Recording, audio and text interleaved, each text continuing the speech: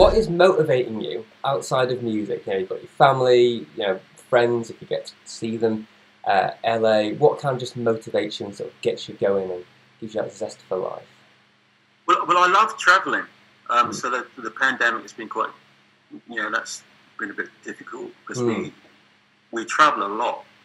I think a couple of years ago, I think we did 28 different countries in a year and a half. So we do travel a lot, and I think it's really important for the kids to see as much of the world as possible. I think it encourages tolerance. I think you make people aware of different cultures, and that people are just lovely the world over. They just have slightly different problems as you move around. I think I think to show the children as much of the world as possible and the people in it, it is a good form of parenting. So obviously I'm in a position to do that, so I know that's a luxury. But we do like to do that quite a lot.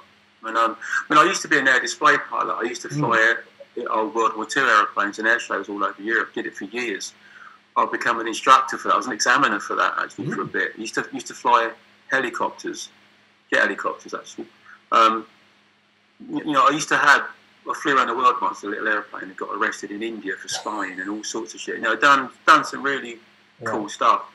And then the family come along, and kind of everything, all your own interests, they kind of just sort of evaporate slightly, a little bit. And your life becomes more, what can you do for them, and how you can make their life better. And you sort of miss the life you had before a little bit, but not enough to want to sacrifice your kids' life to indulge in it again.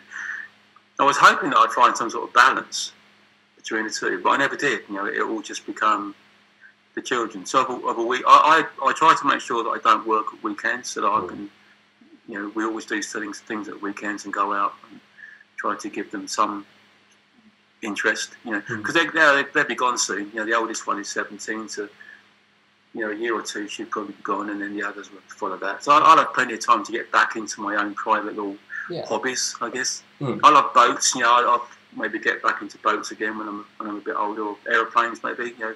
Fire that interest back up again. I don't know, but at the moment it's pretty much making sure the kids are doing their homework. And where can we take them on Sunday? That's pretty much it, really. But I guess it's also about that kind of sharing an experience, isn't it? So it doesn't just become, it's not just you having fun, flying planes, boats, whatever, getting arrested, but you're also, how can I incorporate them into my life? How can we do something together as a family and create new memories that way, I think. That was my life. My childhood was just brilliant. And my mum and dad didn't have any money, so it was mainly going down to Weymouth in a little caravan. Nice. Or whatever it was always we were together, and I was made to feel loved and important.